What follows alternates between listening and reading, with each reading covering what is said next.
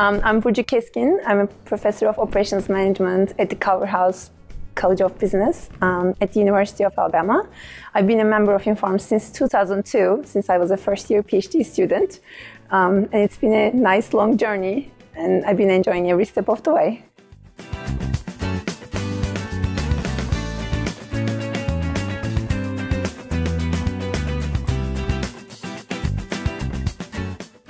Combined Colloquia looks over across 3 different colloquia experiences: doctoral student colloquia, new faculty colloquia, as well as teaching effectiveness colloquia. And I had a wonderful team this year working with me. I had co-chairs who were organizing the content for those particular colloquia. And doctoral student colloquia is targeting 2nd and 3rd year PhD students and educating them in terms of the educational opportunities and the further career paths in terms of academia versus industry. And then if you choose academia, you can come back for the new faculty colloquia to learn about how to be a successful professor in the future. And teaching effectiveness colloquia teaches all of our members in terms of how to be a better teacher, because typically we don't have pedagogical classes in our doctoral programs, and teaching effectiveness kind of teaches you how to be a more effective teacher.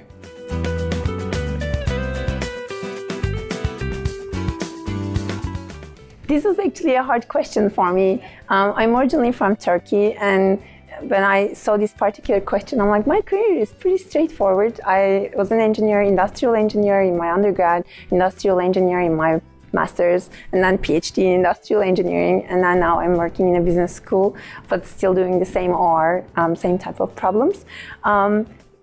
I'm originally from Turkey and switched over to US. That's a little bit surprising, but I think the most surprising thing about my career that you may not necessarily see on paper is that I'm the first engineer in my family and the first person to earn a PhD and first person to claim myself as a professor. So, and that's why I think I have a softer spot for those who are also the first generation education people in their families. So being in Alabama really helps with that.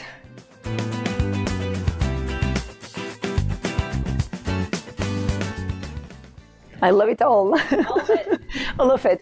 I think, what I love it most is that anybody, and here in this particular conference, we have over 6,000 people, can find something that they're interested in, either in terms of research, in terms of socializing with people, or in terms of professional development.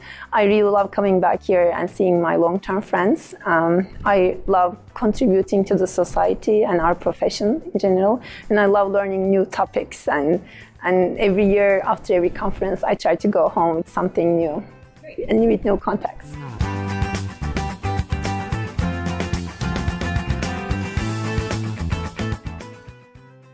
This is actually a very interesting question that I'm also struggling with. I have 2 youngsters at home, 8 and 6, and we've been using cell phones since they're born and using computers since they're born. So our next generation of students are very familiar with technology, and we need to somehow find better ways to integrate technology into our classrooms, and how we can show OR is a big part of analytics and technology, and how can we integrate that.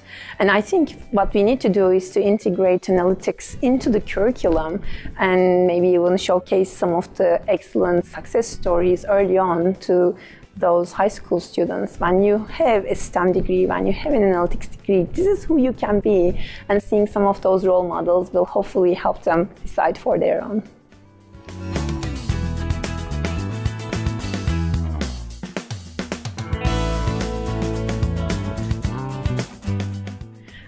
I feel quite content with regards to where I am for my career, but currently I'm more focused on more junior faculty and my own PhD students. My current PhD student is on the job market this year, and if he is successfully placed at a place where he's going to be as happy as I am, I will be very happy, and I will say cheers to that.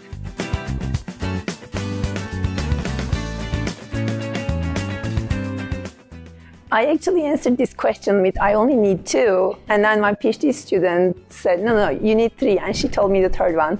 So the 2 things that I came up with is that my Kindle with 1,000,000 books and endless coffee supply. And then she said, you need a couch, comfortable one to sit on. So you're not going to be very comfortable on the sand.